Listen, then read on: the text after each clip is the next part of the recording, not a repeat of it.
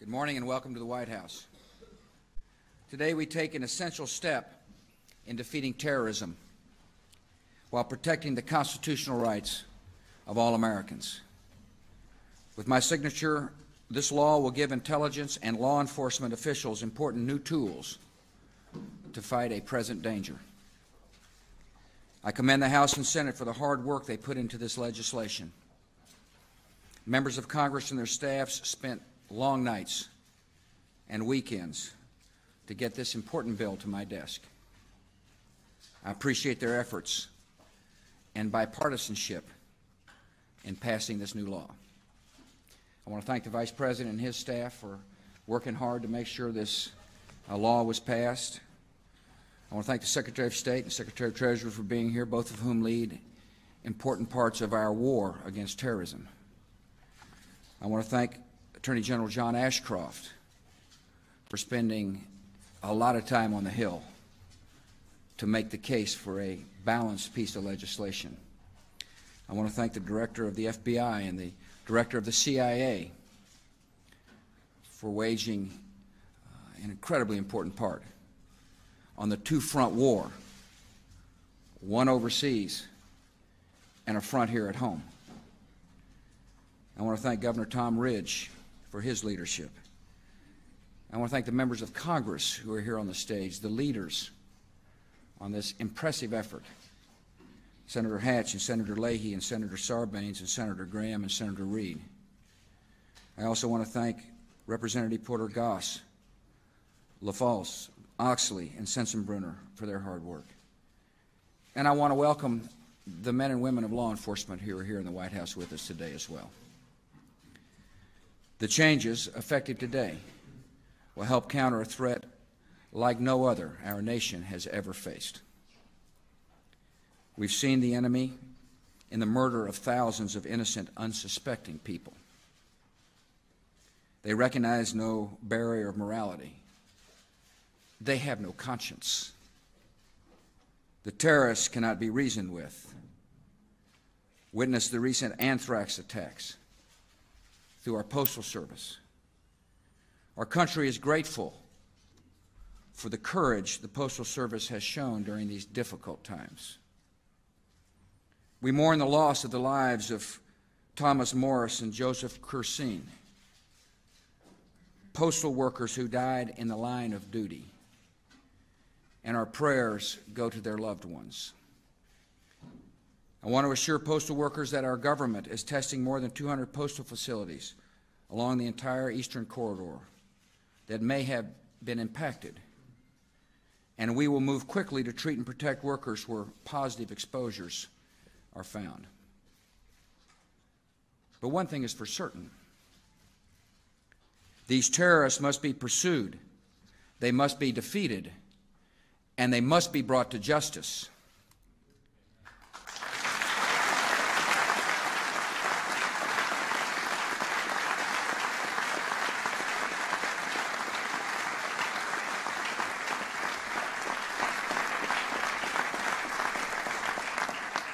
And that is the purpose of this legislation. Since the 11th of September, the men and women of our intelligence and law enforcement agencies have been relentless in their response to new and sudden challenges. We have seen the horrors terrorists can inflict.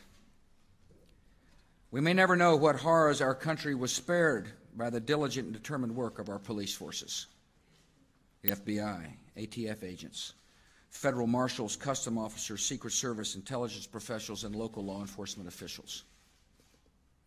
Under the most trying conditions, they are serving this country with excellence and often with bravery. They deserve our full support and every means of help that we can provide. We're dealing with terrorists who operate by highly sophisticated methods and technologies, some of which were not even available when our existing laws were written. The bill before me takes account of the new realities and dangers posed by modern terrorists. It will help law enforcement to identify, to dismantle, to disrupt, and to punish terrorists before they strike.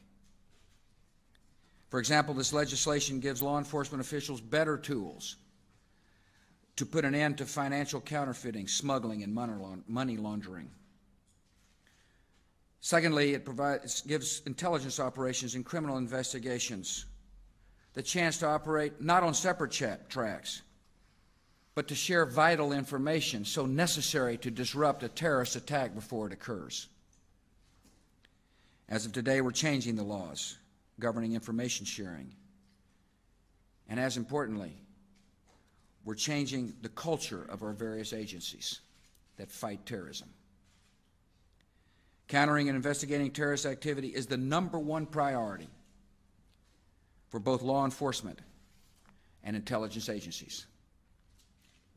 Surveillance of communications is another essential tool to pursue and stop terrorists. Existing law was written in the era of rotary telephones. This new law that I signed today will allow surveillance of all communications used by terrorists, including emails, the internet, and cell phones.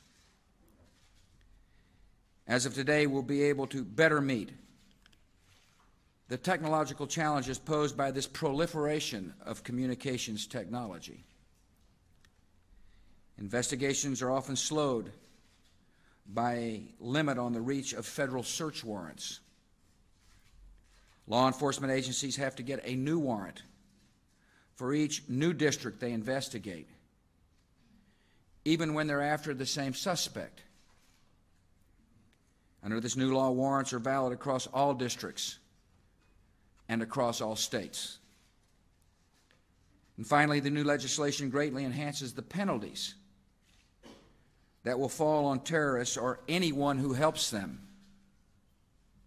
Current statutes deal more severely with drug traffickers than with terrorists. That changes today. We are enacting new and harsh penalties for possession of biological weapons.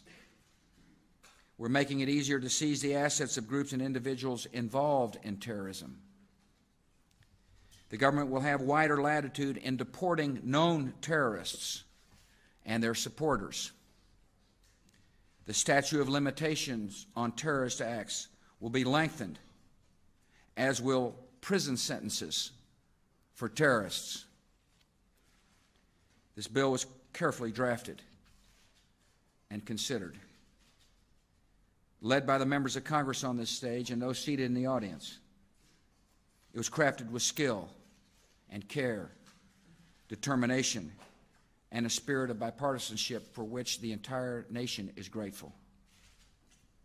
This bill met with overwhelming agreement in Congress because it upholds and respects the civil liberties guaranteed by our Constitution. This legislation is essential not only to pursuing and punishing terrorists, but also preventing more atrocities in the hands of the evil ones. This government will enforce this law with all the urgency of a nation at war. The elected branches of our government and both political parties are united in our resolve to find and stop and punish those who would do harm to the American people. It is now my honor to sign into law the USA Patriot Act of 2001.